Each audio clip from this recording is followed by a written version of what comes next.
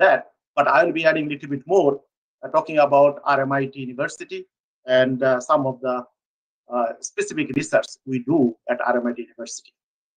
And I'll also show you some of the additive manufacturing facilities, infrastructures, and a few other medical application devices that we manufacture using 3D printing system or additive manufacturing system.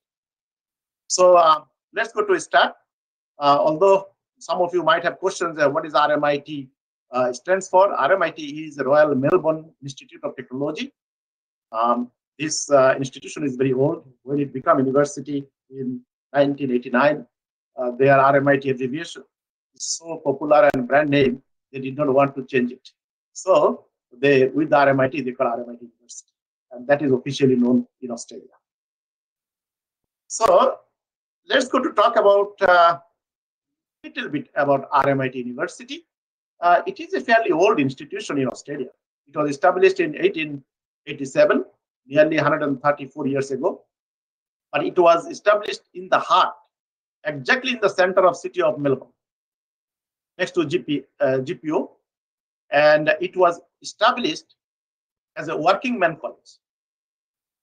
So the people, those who are working during the daytime, at night time, they can come, study, and they upgrade their qualification. That was the purpose when it was initially built in 1887. Today, it is one of the largest universities in Australia. In fact, maybe the largest. It has 3 campuses within the city of Melbourne, and also it has campuses in Vietnam. In Vietnam, 2 campuses. One is Ho Chi Minh City, the southern part of Vietnam. Another one is Hanoi, the capital of Vietnam, in the northern part of Vietnam. In addition to that, it also has networks and partnership through which it offers its bachelor degree or master's degree program. Master degree by coursework, not by research, in Singapore, Hong Kong, China, and Malaysia, and also Taiwan. At the moment, we have total 86,000 students, and it is a public university. It means government university. And out of that 86,000 students, nearly 20,000 students are international students. And among them, 13,000 students also study, in addition to that, 20,000 students in only Melbourne, and 13,000 students are studying with the partner institutions in Singapore, Hong Kong, and China, 7,000 students in Vietnam. And we have 4,500, nearly 4,500 staff members, including 55% academic staff. So that is a little bit of indication about RMIT. And it is, I'm not sure whether you can see my pointer, it is in this little state is called the state of Victoria. So although state of Victoria, its capital is Melbourne, it is a very small state within our Australian continent, but its density per kilometer is the highest in Australia. So a smaller state, but we have a population almost the same as New South Wales, which capital is Sydney.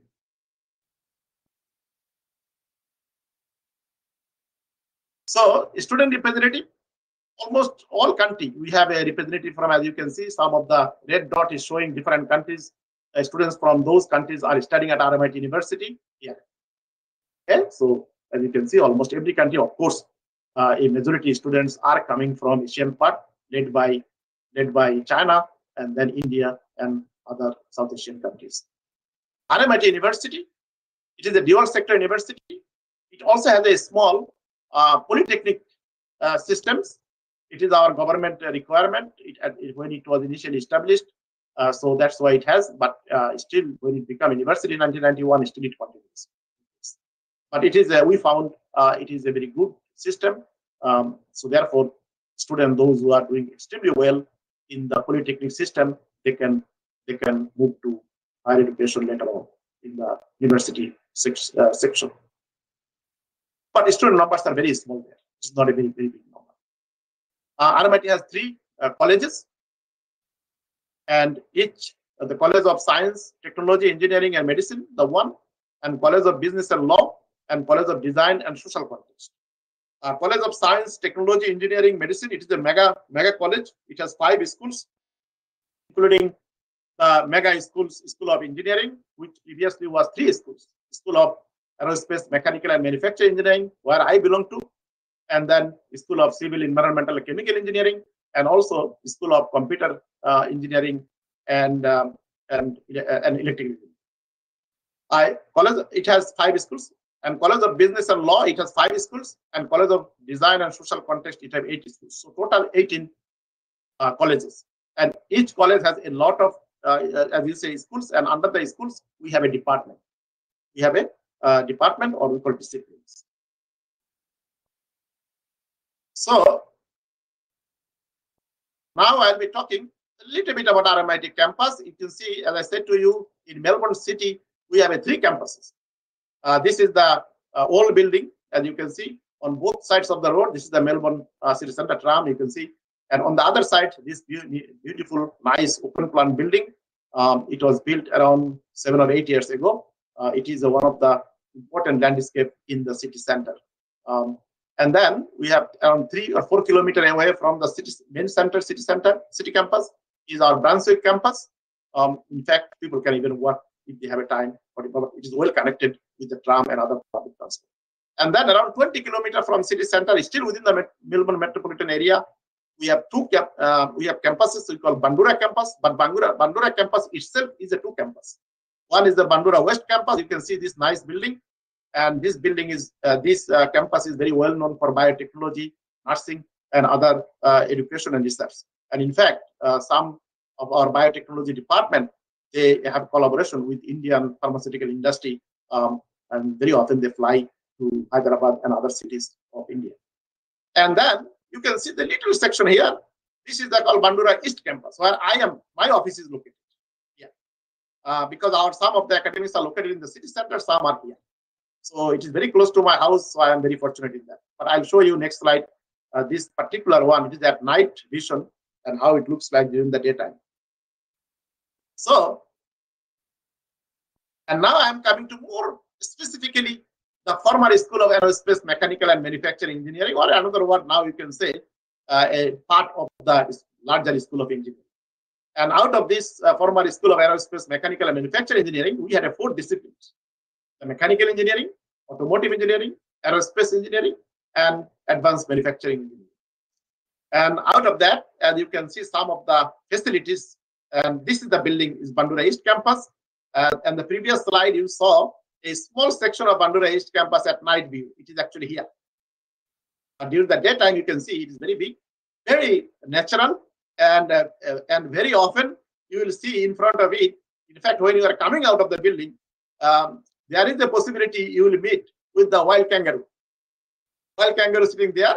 As soon as you are not bothering the kangaroo, kangaroo would not bother you. So, but you need to very carefully when you come out, particularly in the afternoon or late afternoon and early morning, and also at night occasionally. And I saw many times in my life, and I met kangaroo there. And then there is some facilities. It's called Industrial Wind Tunnel. This is one of my former classmate friends. He is sitting here, and inside the tunnel is a car, and you can see there is another car. If you look at it inside, that's there. I'll show you a little bit there. And this is it's the second largest wind tunnel in Australia, and it requires almost 1 megawatt power to run the tunnel. And this is the fan, and you can see a little black, dressed man. It was, in fact, is me in 1998, long time ago when I was a young man. And then there are other facilities: renewable energy, the material testing, the engine dynamometer, the car dynamometer, the extrusion molding, everything. Almost, I just show you a few things, but then we have a lot of other things. And our school, former School of Aerospace, Mechanical and Manufacturing Engineering, we had around 140 staff, both in Bandura and city campuses. And our annual budget of the school is around $60 million. But our university operational budget is $1.6 billion. So we have a good publication track record from our school, from a former School of Aerospace, Mechanical and Manufacturing. On average, around 260 research papers annually we produce.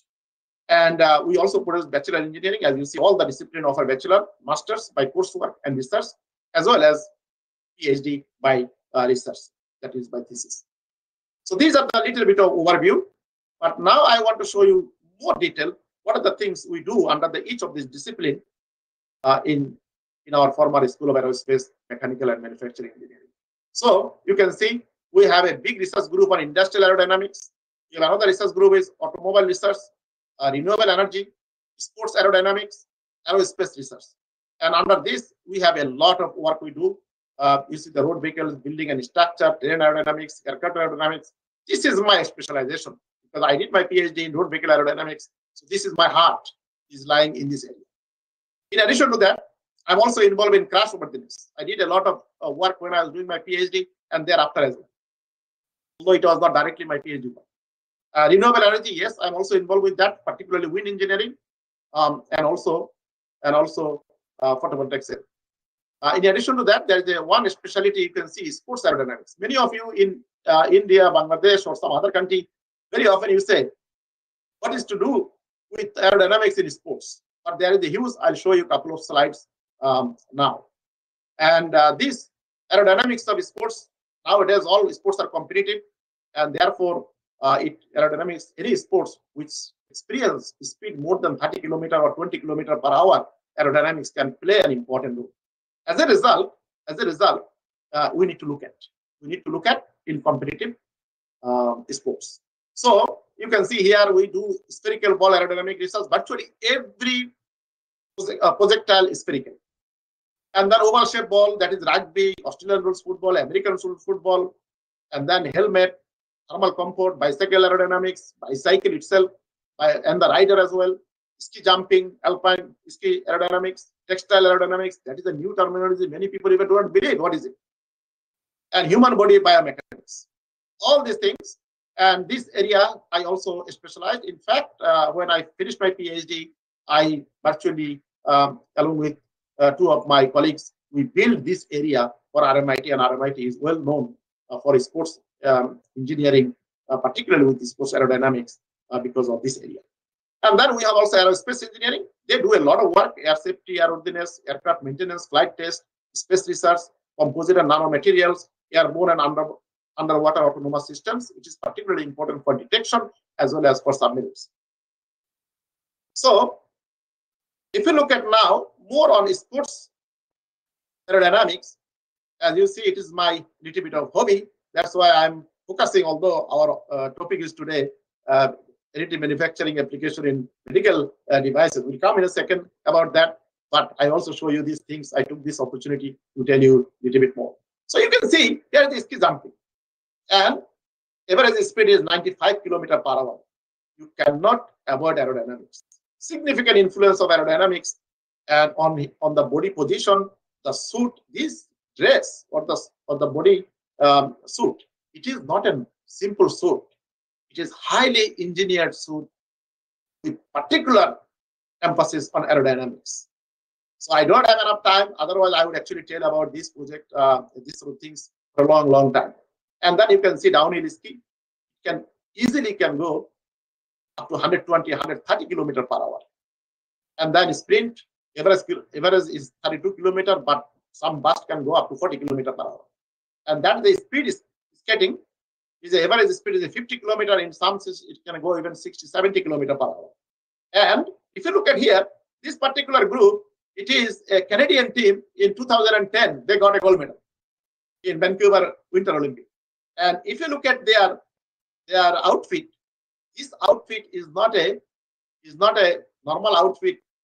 Bought the material from the shelf and they built it. No, huge research. If you look at it very carefully, you can see that every section of the body has a different type of materials, and this different type of materials, orientation of the fiber plays a significant role. The bicycle aerodynamics, cycling racing, very important. In Australia is a very popular Tour de France. You know, every year it is an important event, and you can see how these people are trying their best. Swimming. Also another important thing. Australia is very good on swimming as well. We get a lot of gold medals every year. Of course, we are very competitive with the rest of the world. And around 7.2 kilometers per hour speed in water is huge. You have to overcome 1,000 kilogram per meter cube density considered to 1.2 kilogram per meters per meter cube density of the air. So 800 times more. So therefore, it cannot go very fast. And it is a 2 meters per second in water. So they also have an outfit, which I'll show you next slide.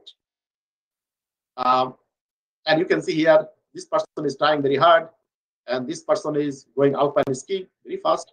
They're oval-shaped ball, and particularly I draw you with the swimming dress, swimming outfit here. This was before 2010 Beijing Olympics, and after that they banned it because a lot of people got their world record. 20 world record was happened in swimming events, which is usually unusual. And therefore they thought with the Speedo, the company manufactured these suits.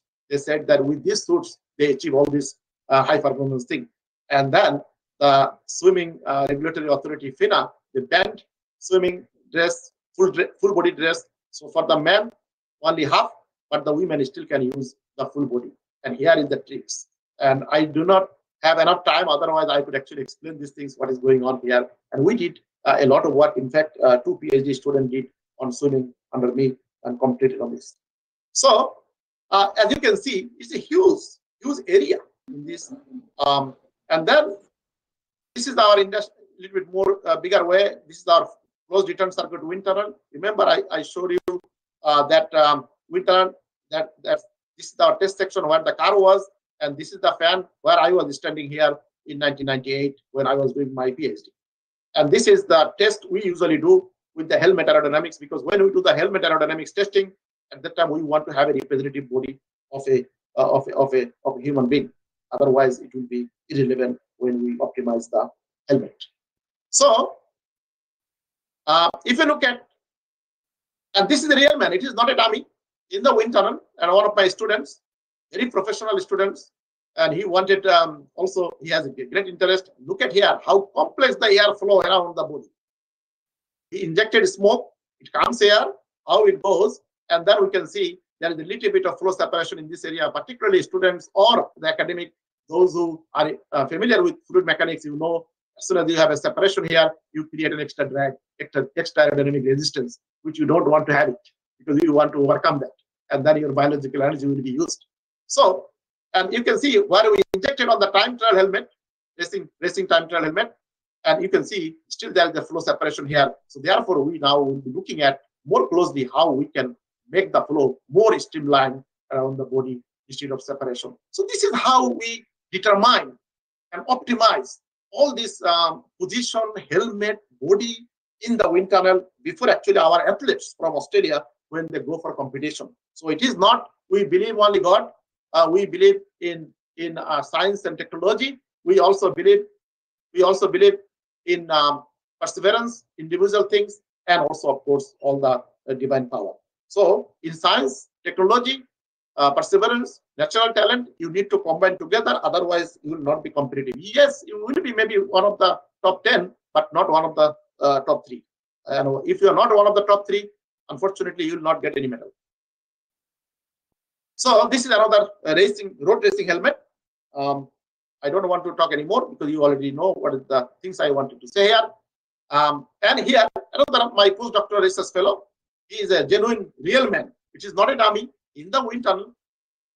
And you can see with the skin suit, that suit is the aerodynamic suit, and we are still looking at with the wool tufting because it is difficult for him to at high speed to put a smoke because it disappears quickly. That's why we put the wool tuft, and we see the flow separation in this area where we need to look at, and the different the position of the cyclist in the competitive cycling. So these are the few things I wanted to give you a little bit indicator that there are a lot of areas still left to do research and, of course, advance the science and technology and advance the performance and the inspiration. So if you look next slide, now that is little bit of extra things I told, and I'm coming to now a little bit of additive manufacturing, our today's topic. So all of you know already by this time because I saw that some presentation was before yesterday. So I don't want to take you a lot of your time. But I want to say that additive manufacturing, it is a computer control process that creates 3-dimensional objects by depositing materials. It means injecting, like inkjet printer. usually in layers or layer by layer. It is an industrial name is a 3D printing. It allows manufacture complex shape, that is with the precise geometry, shapes, which is a little bit harder to make with a conventional manufacturing process.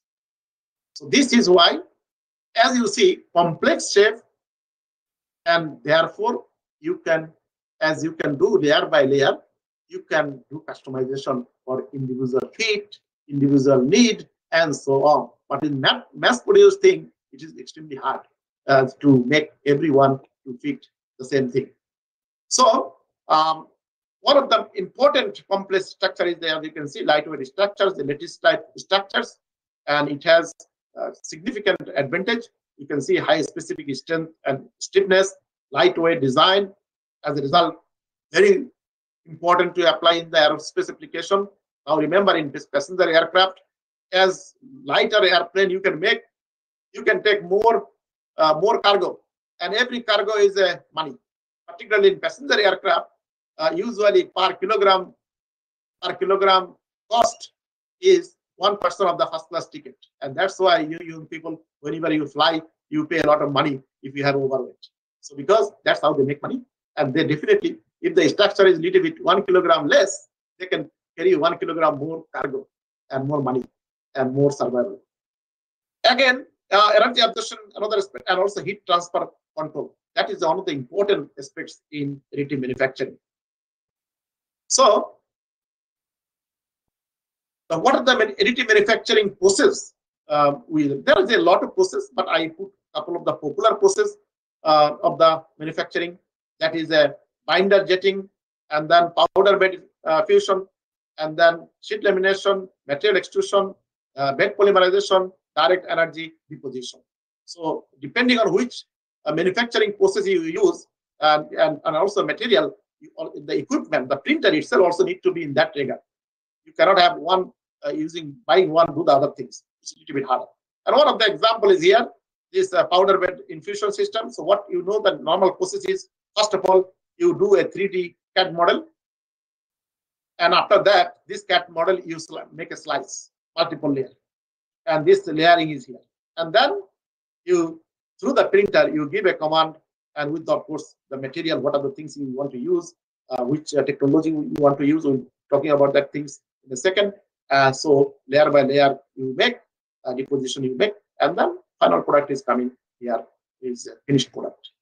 So this is a simplistic way to explain. Of course, when you go through this 3D additive manufacturing process, it is not as simple as I'm saying, but this is the basic thing so that understand the big picture. And now, what are the technology we use? There are a lot of technology, but three main popular technology is used in additive manufacturing. One is called sintering, which in fact, it did not actually liquefy the material. It heats, but doesn't liquefy. So that is the main thing in it. And the second technology is a fully melting the material technology. Therefore, it is the second one. Depending on which things you are doing, the process I also explained it a little bit here. So these slides will be available to you, and then also it is recording. So of course you can get all these things from here. Those who want to know a little bit more. And the third technology is the stereolithography. And stereolithography is mainly used the ultraviolet laser add into this bed of polymers resin to create torque-resistant ceramic parts are able to endure extreme temperature. That is another important thing. And these are the three main technologies. So again, to make a shorter, is a sintering. When materials are not liquefied, it heated. And the other one is a fully melting materials. Material is liquefied. And other one, of course, with the laser things where extreme heat is involved, so the material is not burning and so on. Now the question is, who made this this greater invention? It is a Japanese scientist. His name is Hideo Kodama. He's from Nagoya Municipal Industrial Research Institute, Japan, and he invented the first time in a laboratory environment the 3D printing in 1981. The year exactly which year I finished my SEC in Bangladesh. And so, in my lifetime. And then, only 3 years later, another scientist, great scientist from USA, his name is Charles Hall, he actually made the real commercial 3D printing process. And it is the third category of technology, which is the stereo lithography technology used, which is using the laser system. So in this picture, looks like it is a little bit of very funny thing. But if you look at here, starting from 1981 to 1999, 3D printing was really a fun. People used to, not most of the people used to say, it is a big fun. Nothing can seriously be done. So they never took it very seriously. And very simple objects sometimes they manufacture and usually show in the university or educational or some commercial company show at the display. And then from 1999 to 2010, it started something seriously. And that is the 2010, our RMIT Additive Manufacturing was born. I'll show you a little bit later, after 1 or 2 slides. And then, of course, now from 2010 and onward is really a new science, new area, emerging area, and there is a future is there. And I'll show you how this future is coming up. Next is who are the largest commercial 3D printer manufacturers in the world. Interesting thing is, in this area, most of the 3D printer manufacturers are coming from USA. They are the leader.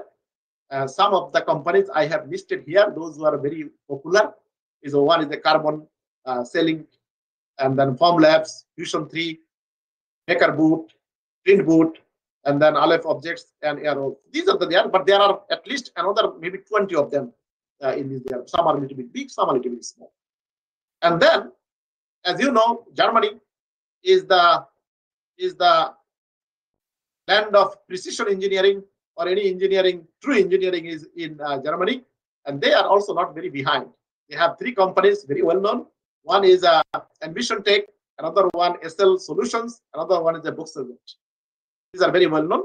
There are also a couple of smaller companies. In addition to that, our neighbors, it means our Indian subcontinent neighbors, that is China. They also have at least 4 companies, but 2 companies I have written here is a Creality. It is located, I think, in Shenzhen, and also VTech. These 2 companies, only the difference from the American and German company is that they are also manufacturing not only the commercial one, but also educational one. And even some smaller printer, 3D printer, you can buy in Australia, $200, $300. So I have one of my former PhD student. He actually has 2 of them in his home, and he's showing demonstration to our students and doing a video from there. And then Korea-based also company is called Sindo, and Czech Republic also has one company called Crucia Research. In addition to that, there are a couple of other countries also have. For example, Denmark has 1 or 2 company. Poland has 1 or 2 company, and also Belgium and Netherlands, and also Hungary. These are the countries. They also have companies.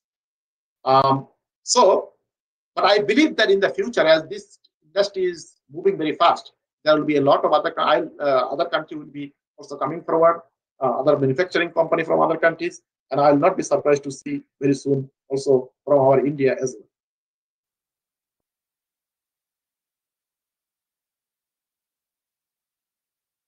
Now we are coming to additive manufacturing for medical applications. The medical application, it is becoming very quickly a big business. As you can see, today in 2021, at the end of 2020, actually 21 just started, the business is almost $20 billion. And 22, if the COVID was not there, expectation was $26 billion. So most probably it will not reach $26 billion, but at least $23, $24 billion definitely will reach. And look at here, $6 billion was only in 2017. Within a short span of time, how additive manufacturing is moving and how it became a big dollar business. You can see it from that little one sentence. And one of the biggest application of in addition to that commercial one, particularly aerospace, automotive, and other and underwater and above water, you have in medical side is the biggest is the dentistry. Because as you know, the people need various parts of the teeth, that is bridges, crowns, brushes, dentures, that need a lot of customization, individual things, which is a mass-produced thing, you cannot fit them well. So therefore, additive manufacturing has this huge advantage compared to conventional manufacturing. As a result, they are getting very popular. Even in Australia, I heard that you go to the dentist, they have a scanner, they scan your normal teeth, hold the your configuration, and then they send that images to the additive manufacturing people, and they make a custom made for you. So, which is a really, really big advantage. With the conventional manufacturing, you can never achieve that. And today, even in small dentistry, is a 2.5 billion US dollar industry, which is huge, and it is very fast growing. And then we also have anatomical models. That is another fast growing things, particularly for various organ of the body, or even the full body or parts of the body. We can print with this our 3D printer of additive manufacturing process, and that one is used for doctors, for students, medical students, as well as researchers in the medical education and medical treatment, to understand our human body much better way and visualize our body, internal organs, and so on. Because I did not mention it a little bit in the 11 talk. In fact, before I moved to study in former Soviet Union, former Soviet Republic of Latvia, in capital of Riga in 1984, in fact, at the end of 1983, and until I left Bangladesh or former Soviet Union, I studied medicine 6 months. At that time, we used to look for, with the money, but still it's difficult to get the human bones. At that time, there was no 3D printing. So some people, some dome used to get from Muslim people when they used to bury it. From there, some illegally they used to steal the bones, and they used to give us, or Christian people die because they are not, these people are buried. So therefore, from the decomposed body, they usually get these bones, and I used to use. So, and still it was hard to get. First of all, it was illegal, and to get also hard. But now 3D printing made our life significantly easy, much better, because in the bone we cannot see what is actually inside. But with the 3D printing, when you build this model, you can see everything inside transparent on the side. So that is the greatest advantage of anatomical models. And then another application is the health monitoring and drug delivery. This is also, many of you may not be aware of that, particularly some students, but our academics, they are already aware, because those who are involved with manufacturing. Because in our health monitoring, particularly internal organ, which is extremely hard, particularly endoscopy, colonoscopy, extremely hard. And therefore now some of the device they develop with the 3D printing, and they put in the human body. It can monitor your whole process up to 1 month, 2 months, and after that it can already decompose with our food, and then of course it can mix up with food and go with our excretion. So which was not thinkable, or people it was or another word it was unthinkable maybe 3, 4, 5 years ago. So this is an application is coming in this area as well. And there are 2 more applications which I wanted to tell you. That is the general tools. That is general tools. As you can see, these are the tools. Also, 3D printing easily manufactures both medical applications, and they are using very widely in most of the countries, particularly in the developed countries. And but the biggest, very fast application is coming prosthetics and orthotics. You see, that is important, because it needs to be perfectly fit, and also function properly, and also need to look nice.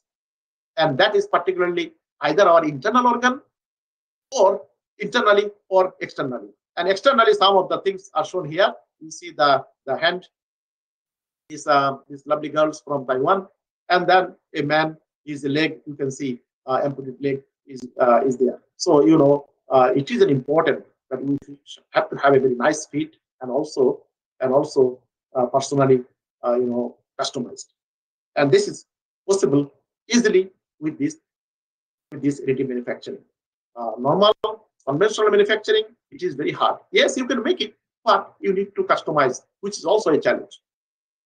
And there is another thing is orthotics. Orthotics is usually they use when you have some external deformation in leg, feet, then you have to put some support device from outside so that you wear it for a certain time, and then your body is aligned with that. Misalignment become aligned. So that is called outer feet.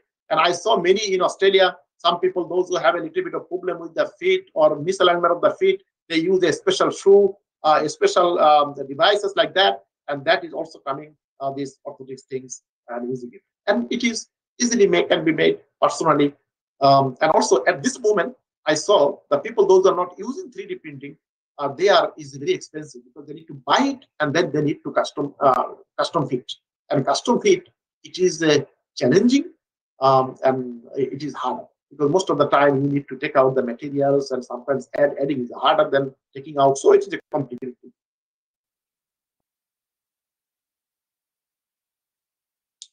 Now, let's go to talk about, I think, only a couple of slides, and then I'll stop. By this time, many of you already become tired.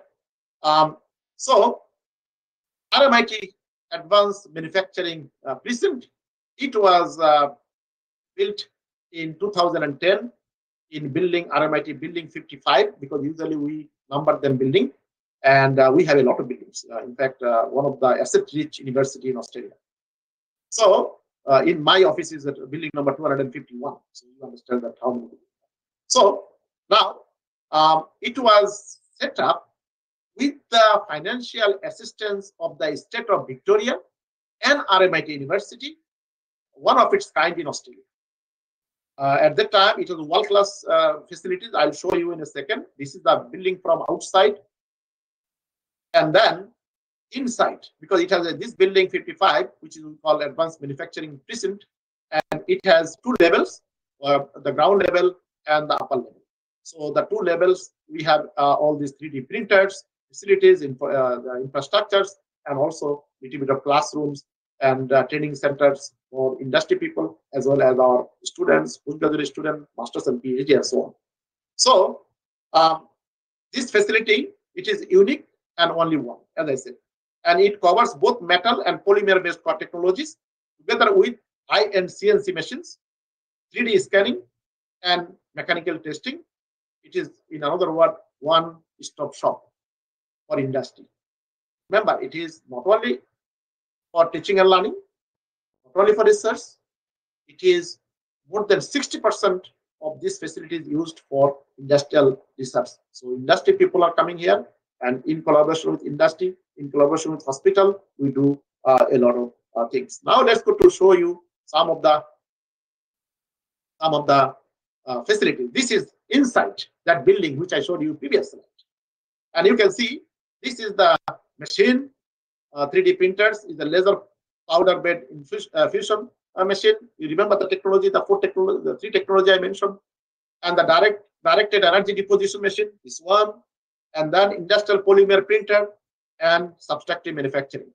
So these are the facility. It is not a somewhere. It is at RMIT. It is in building 55.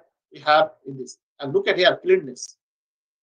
How all these things, and it is cleanness. Not that people are not touching it. People are using it. Almost we need to book it all the time because some people are doing something. That's why we need to do. And who is running this show? It is not me. It is Professor Milan Brandt. This man, brilliant scientist, and he actually pioneered many things, particularly in 3D printing or medical application in Australia.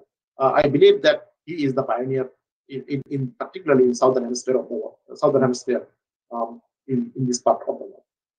Okay, so he started all these things from 2013, because remember 2010 it was founded, built, and gradually all the equipment and everything was put together. And then we also have 2-3 other people. And this man is a Professor Martin Leary, South African-born Australian, and he also is a little bit junior colleague of me. And then another professor, Professor Peter Chung, he's coming from the industry and this company. And then recently joined and another our compatriot from India. He just finished his PhD and he joined this group. But these are not the 4 people. There are at least 10 or 15 people, including postdoctoral research fellow, lecturer, senior lecturer, and associate professor, and so on. So why it is so important? Why this we all of a sudden started from, in addition to manufacturing side for the automotive applications and the aerospace application, because aerospace application is a really big one. We used to develop a lot of things, and still we are developing. Automotive, we used to developing a lot of things. Even in some of my students, even wind turbine was printed using our 3D printer in that AMP buildings. So it started from this, and you can see some of the in Australia, around 130,000 people are diagnosed with the cancer, and many of these people cancer, almost 60% is spread to bone, 10% requires surgical intervention, and it is a dilemma. It is a dilemma because when the bone and other surgical thing is needed, it needs a extremely custom fit, and that's how our urgency started with the Royal Melbourne Hospital. They teamed up with RMIT, with particularly our Additive Manufacturing Research Group. So they wanted us something, and you can see some of the pictures here where the problem. The joint here is a 60% problem is, and here is around 50%, and here is a 10%, and where is the shoulder is around also similar percentage. So these from where they started these things, and now we started this business, this journey very well. Current procedures not very good.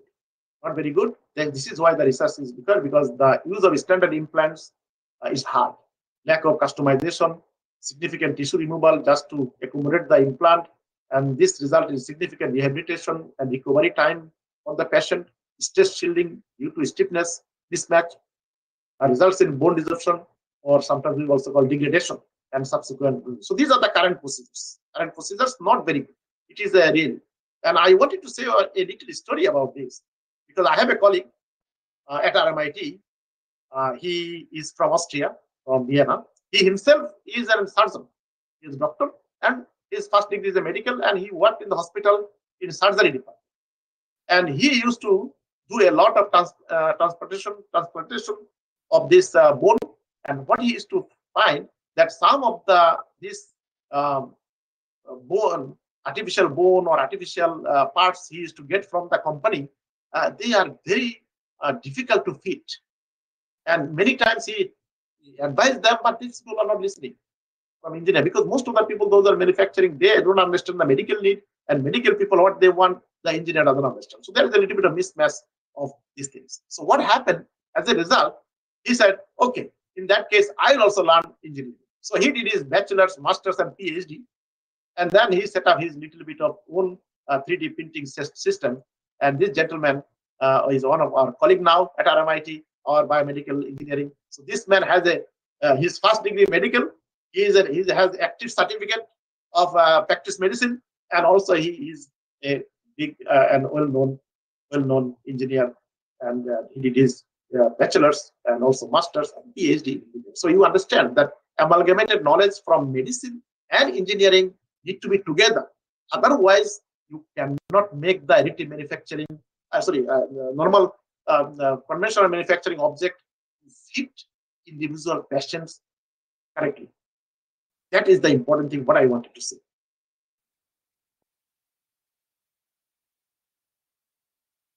So this is the dream. This is the dream. These people are working on it, so that how they can make it. They want to make this type of fit in the transplant, and that is our dream. From our previous slides, what I've seen current process, we want to have these things in the future, and it is not very far away. It is not very far away.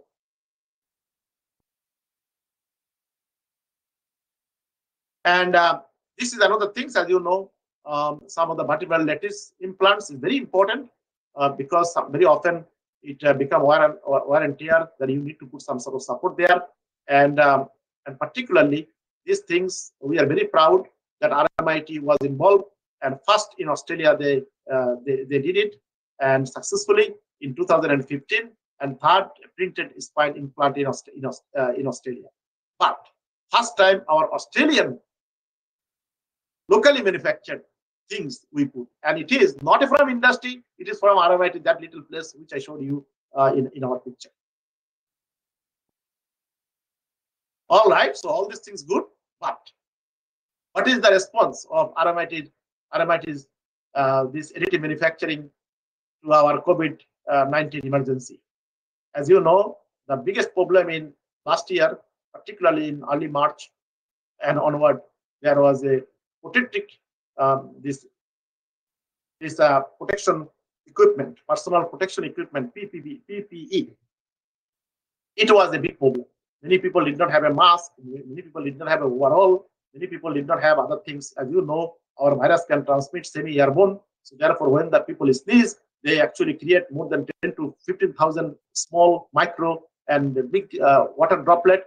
And this water droplet you can inhale, and you will be infected.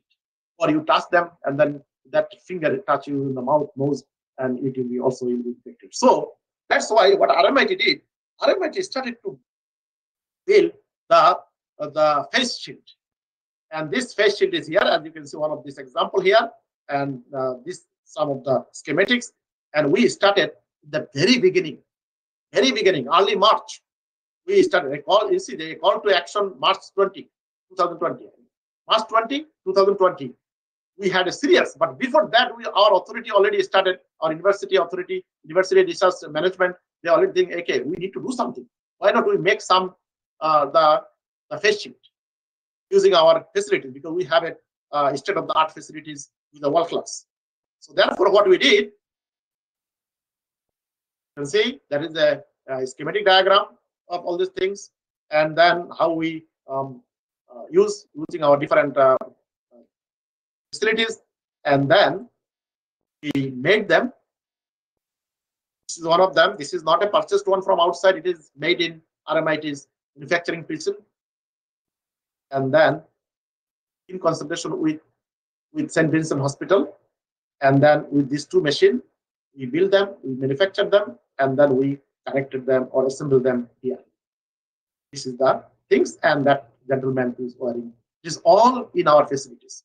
In our facilities, we made a lot of them and distributed to different first or emergency location where they need it. And one of them is here.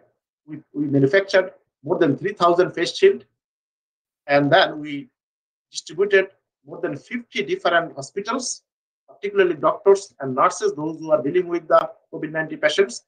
And here I put some of the hospitals in our throughout Australia, and also two of them in UK, London and Southampton. So these are the things. It is we did not charge anything. RMIT did not charge a single cent. And I forgot to tell you the cost. Our manufacturing cost is face shield was $2. But $2 in Australian context, it is not a big. Why? Because a cup of coffee costs more than $4 in Australia. Any coffee shop you go, it is a $4.80 at least, or $5. So your shield cost only $2, and it is very well protected, as you can see. Particularly if someone is not using mask and sneeze or cough, at least water droplet will directly not come to you and help. So it is a good thing. Now I think we are coming to the end, and I wanted to tell you one interesting thing. That is, this is the picture of a house. I got it from a CNN News, and that is a three bedroom is a standard house with 2 baths and a 2.5 car detached garage. It was actually built by 3D printing. So can you imagine, from a little display thing, within a very short span of time, now house is built by 3D printing, and it cost is around $300,000 US dollar. And same price also in Australia. Any 3-bedroom house it will cost almost similar in conventional manufacturing. Okay, so here are we, and I can clearly see that additive manufacturing has a huge future, not only in medical application definitely, because it is more customized, but in other advanced level application will come very soon. And with that, I want to end my talk, but before that, I express my wholehearted gratitude and thanks to this Hindustan College of Science and Engineering and Technology, giving me the opportunity to share a few things with you, and also my very close friend, Professor Shunmat Chattopadhyay from Indian Institute of Technology, Dhanbad, or another way we also call Indian School of Science. And thank you very much. Thank you for nice presentation, sir. So the slides are very nice, sir. Any questions, participants?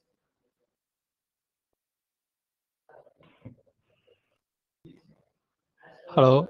Any questions? Do not feel shy. If you have any question, you can ask me. If you feel shy, you can send me the questions. I cannot be hidden, because you can find Firoz Alam. You put RMIT in Google, you will find me. Hello. Participants, any questions?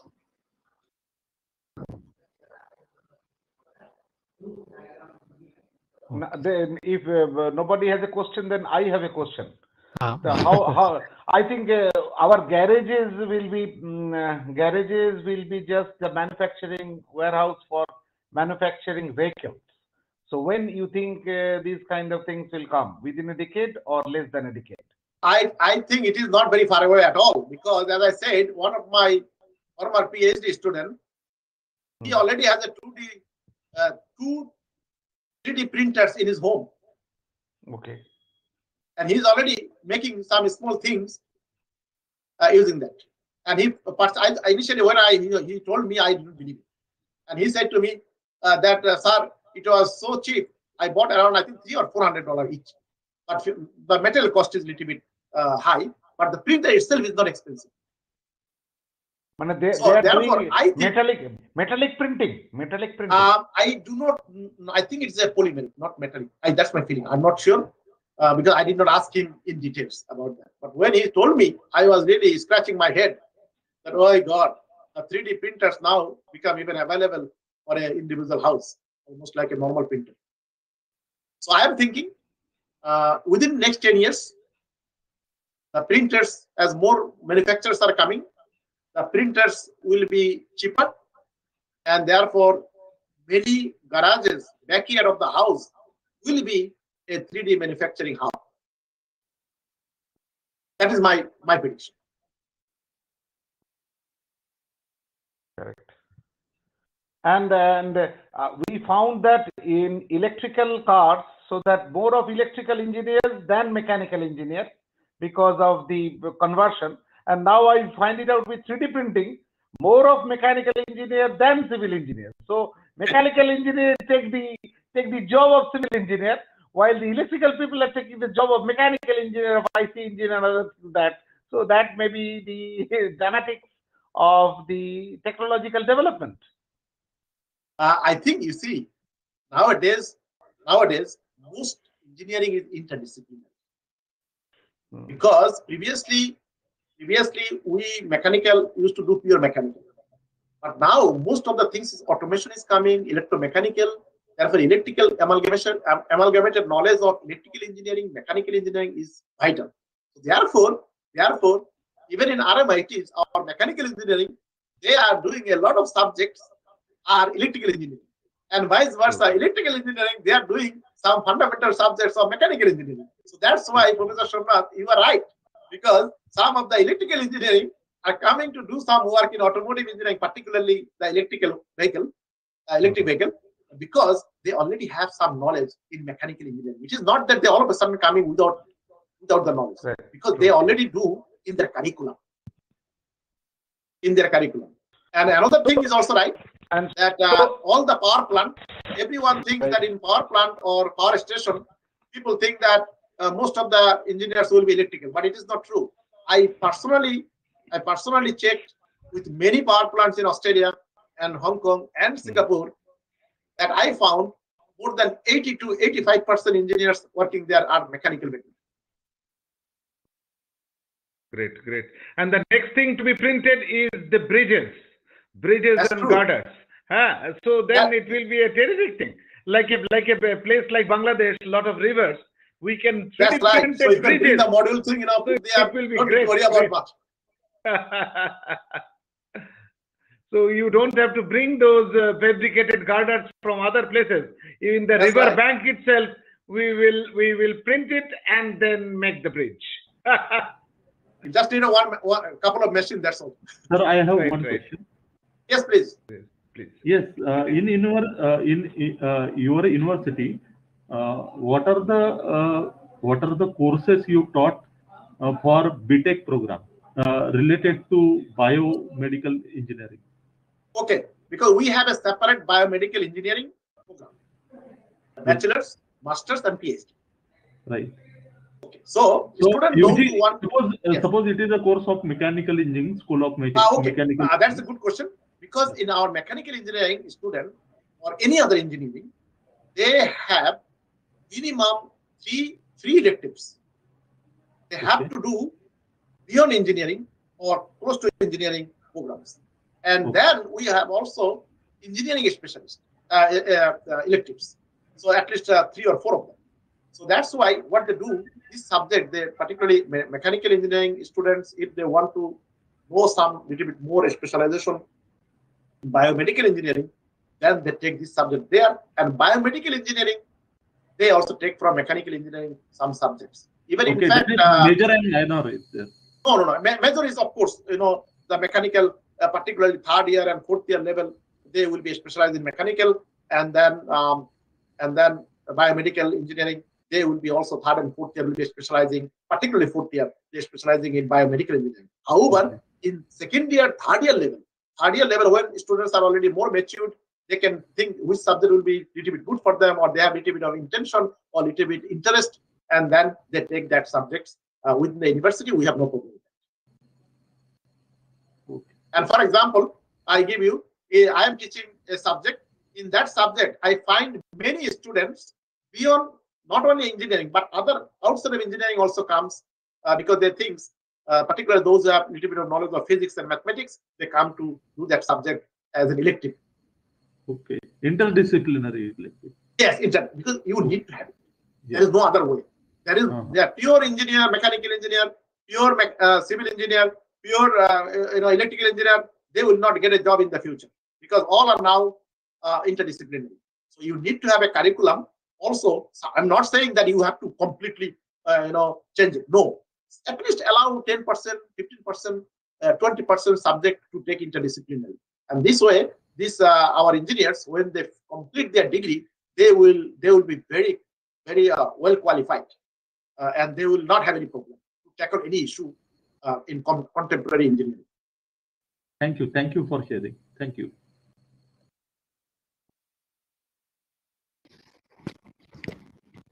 So you shown that on building, sir. How much day it should be completed to this building? It is shown in that your presentation. In the building, just one second, yes. I go back to that building.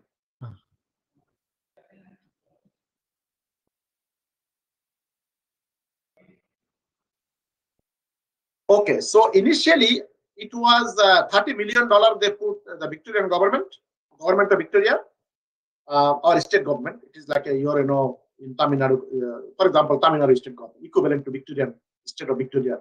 The government, they put 30 million, and RMIT also put, I think, 10 million. So total 40 million initially we put, and thereafter we every time we are investing money there, and also we also earn money there, because with the industrial project we get a lot of money, and then we buy more equipment, more facility, and all these things. Okay? So at the moment it is a self-sustained. We don't need to spend a lot of money on that. Okay. So in the last, yes, please. So in the last slide, put on small building. Last slide. I think he is asking about the time of the making 3D building, 3D printed building. What is the time? Last I think one. this is the question. Last. So what yes, is the, because this one is an example I saw in CNN News, the cable news network of America. They put this one in the news. okay. They think that one of the company they are now building it. They are now making it, and it is a 3-bedroom typical single-story house, detached house, and also it cost is around 300,000 US dollar. Actually 299, but it's 300,000 US dollar. How They are much making it. So it is how much days it is going to complete this building, sir?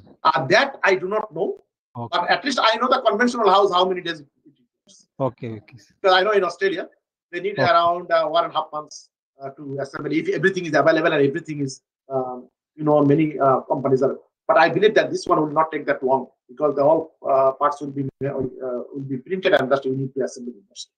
Okay.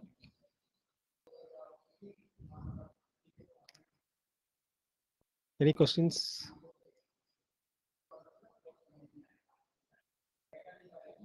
No, all right. I think I thank you all, and it was my great pleasure to be here with you and share my little knowledge I had with you. Thank you, sir. Thank you again. Thank you for session, sir. It was so nice. I hope all the participants are enjoyed and understood the concepts very well. Thank you so much for your sharing your knowledge. We are very grateful to you and took the time out of your busy schedule. Thank you for your enlightening speech and enthusiastic participation. Once again, I thank you so much, sir. I thank Somnath sir also. Thank you, sir. Thank you. Thank you very much. Thank you, sir. All right. Thank you. Okay. Thanks. Okay. Bye. Bye, sir. Bye. Bye. Bye. We are leaving then.